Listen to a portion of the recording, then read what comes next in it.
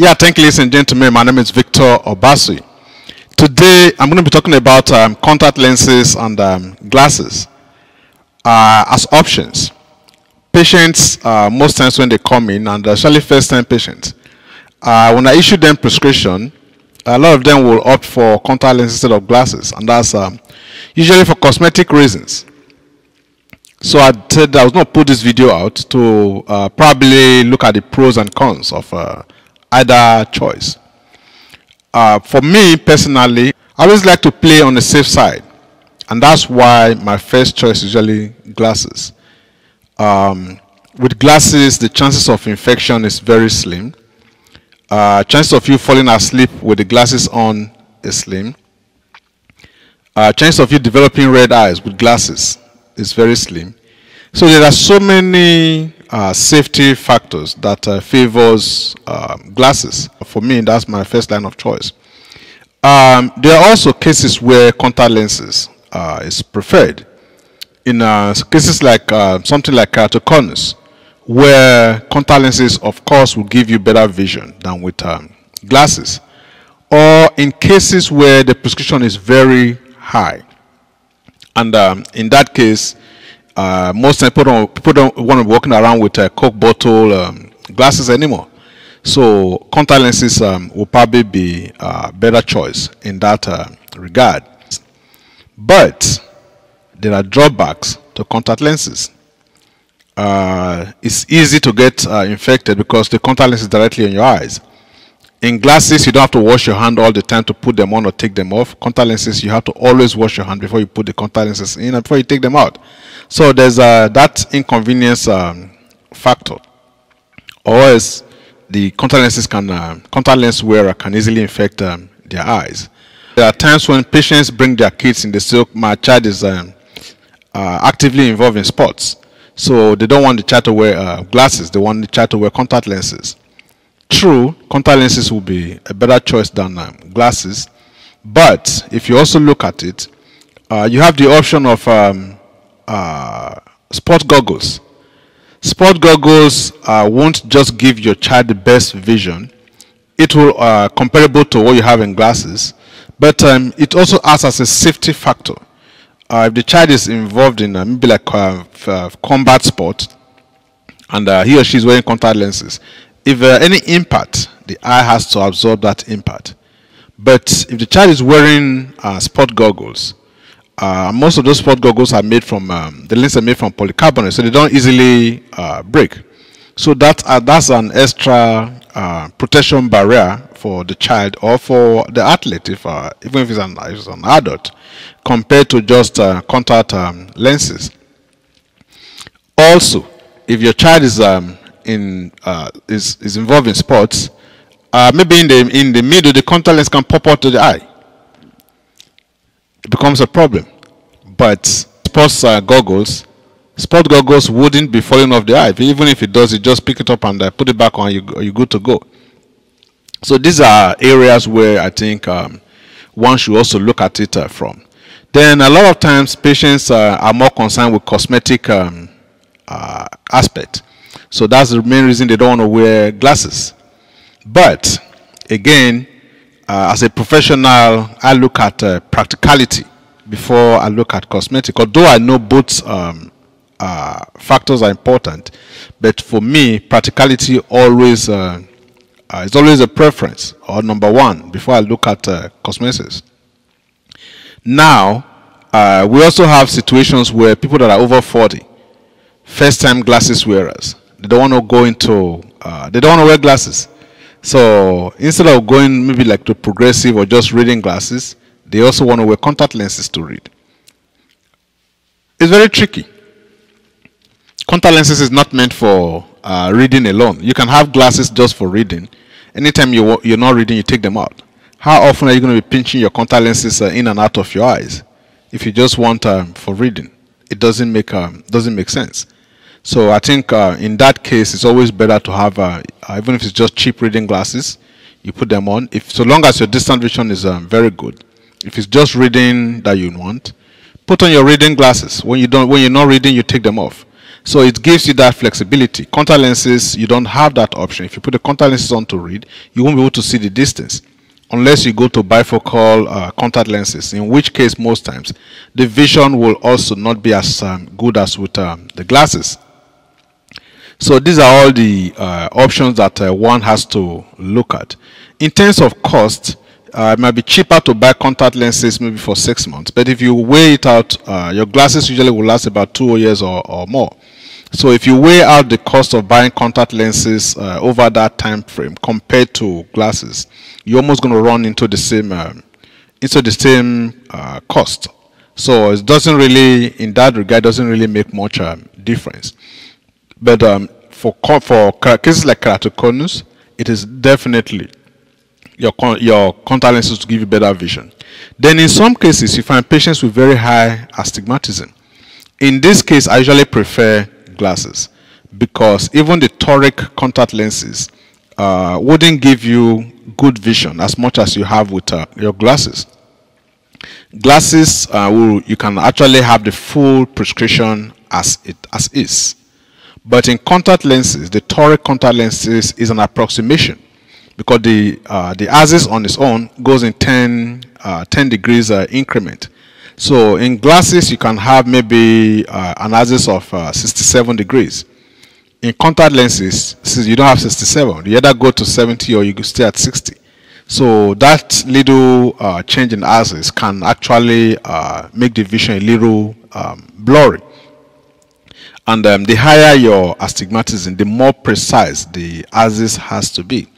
In glasses, you have the frame holding the lens. So even if in glasses, the frame holds the lens. So there is no way that the lens can rotate in the frame.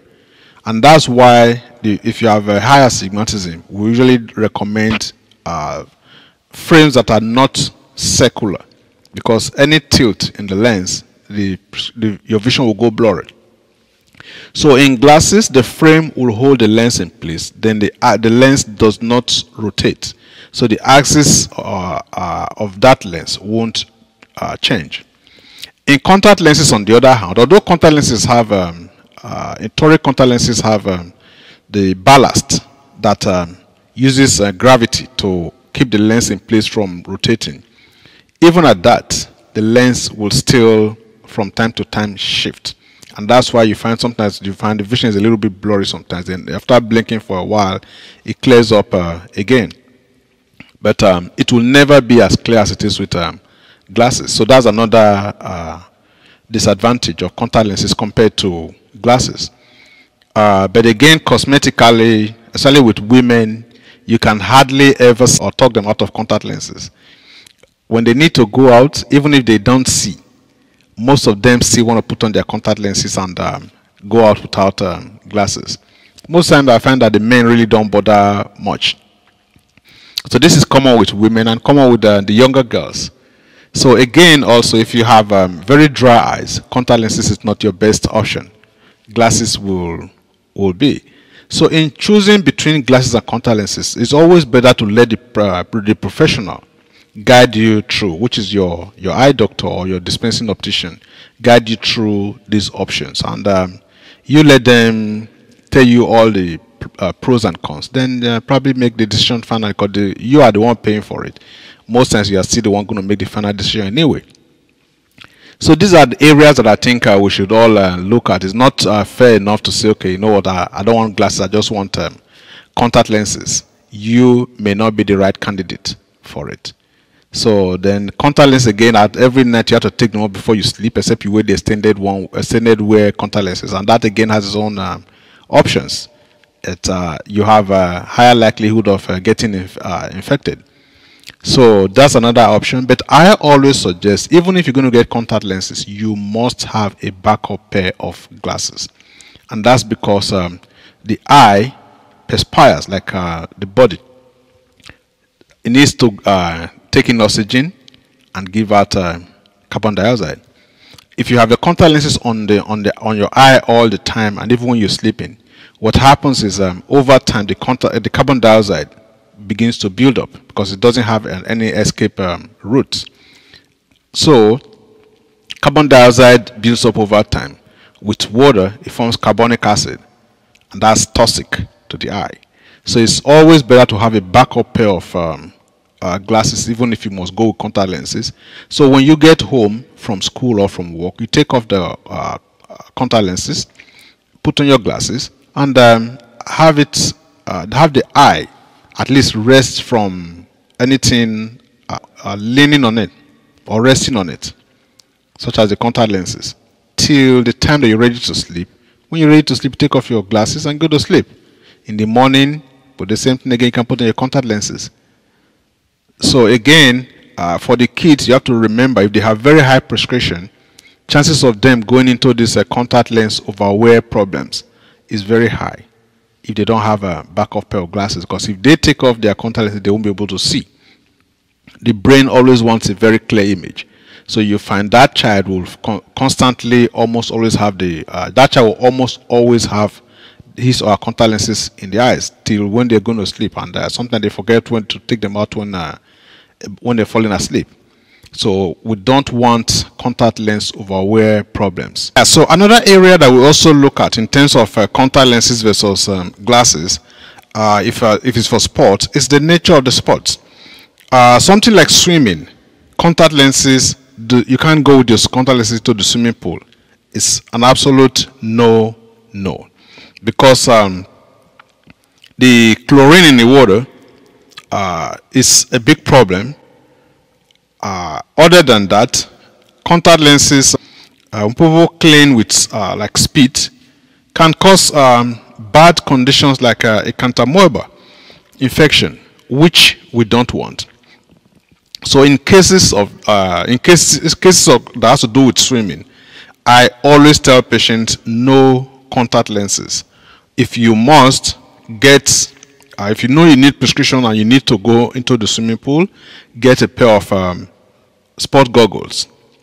You can swim with it, and it saves you all the trauma that goes with contact lenses and swimming pool. I have seen patients go into the swimming pool with their contact lens.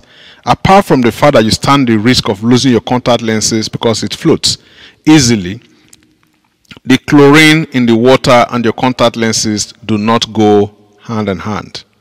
Yeah, so for contact lenses, we also have to look at another factor. How old is this patient?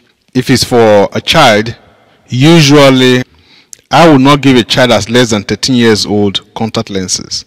And that's because I expect a certain level of maturity from the patient to be able to know when to take out the contact lenses and when to leave the contact lenses in. I expect a certain level of hygiene from the patient. So at 10, 11, most times these kids are not even conscious of the amount of hygiene that is involved in handling contact lenses. They go to the washroom, they forget to wash their hand, they need to put the contact lenses in, they take the contact lenses out, they forget to wash their hands, and they just go ahead and know what, it's not going to be a big deal until it becomes a problem. So that's why for me, I always want to have that, at least as a teenager, they will understand a lot more about the ramifications of the side effects of contact lens wear before I allow them wear the contact lenses. Then they also have to be able to put the lenses in and take out the contact lenses on their own. So they have to learn to do the insertion and removal in case they are in a tight situation and the contact lens needs to be taken out right away. Sometimes the parents will insist that no, I'll take it out and put the lenses in. You might put the contact lenses in when the child is going to school and help the child take the lenses out when the child gets home. But suppose at school the child has an emergency and needs to take out the contact lens and he or she cannot do it, then what happens? And that's why I insist that the patient has to be able to insert and remove the contact lenses in front of me before I allow them, before I can prescribe contact lenses for them to take home. Then contact lens also requires a lot of dexterity. If you have tremor in your fingers, trying to put contact lenses in your eye is a big problem, because if the hand shakes, how are you going to put the contact lens? How are you going to take it out? So these are all factors that you don't have to deal with when you put on when you wear glasses. So these are areas that I think we should also look at too. So it's not just the cosmetic part of, okay, I don't want to wear glasses, I just want to wear contact lenses. So let's remember that everything that has an advantage has a disadvantage too. If there are other topics that you think you want me to talk about, please feel free, leave them in the comment section. We'll address them. Thank you so much. Continue to share our videos as usual. We appreciate you guys.